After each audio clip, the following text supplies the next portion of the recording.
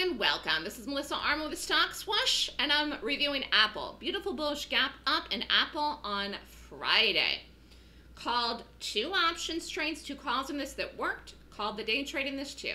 And I said in the pre-market in the morning, right into the open, and even after we were in the day trade, I said this is going to 270 today, 100% conviction and no chance of failure.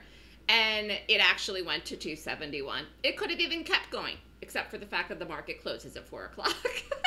But if the market had not closed at 4 o'clock, if the market had been open at 5 o'clock, this would have gone to 272. It would have closed at the highs no matter when the market closed, and that's basically what it did. So it'll be interesting to see if Apple continues this week, because if it does, 272 is inside. It could even gap up Monday morning, 275. But I don't know if the market gaps up tomorrow, and I don't know if this gaps up tomorrow, because the market, again, has been very strong, and when you're up money going into the weekend, anything can happen in between Friday night, Saturday, Sunday, and Monday, especially with all this stuff happening overseas. So this was a really, really, really, really, really beautiful gap, and the biggest winner for Friday. And we don't day trade Apple all the time, so it was unusual I called it.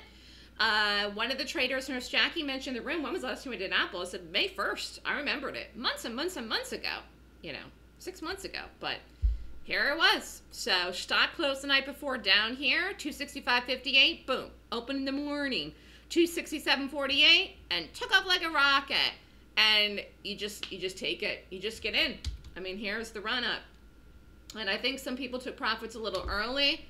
But I really felt 100% conviction 270, and then once it did get to 270, it really just didn't even stop going and just ran right straight up. So a beautiful move in Apple, a bullish gap up. I will go long. Not every day, but when it's good, we'll do it.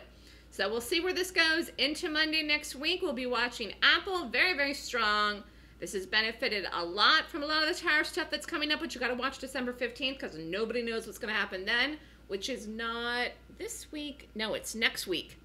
So next week is going to be the big one to see what happens. Anyways, congratulations everyone who did Apple on Friday, who was on the options newsletter and in the day trade room. Apple was the big winner with the Stock Swoosh Friday. Have a great weekend, everyone. If you're interested in the last Golden Gap class of the year, it's coming up next weekend, December 14th and 15th. Have a great day.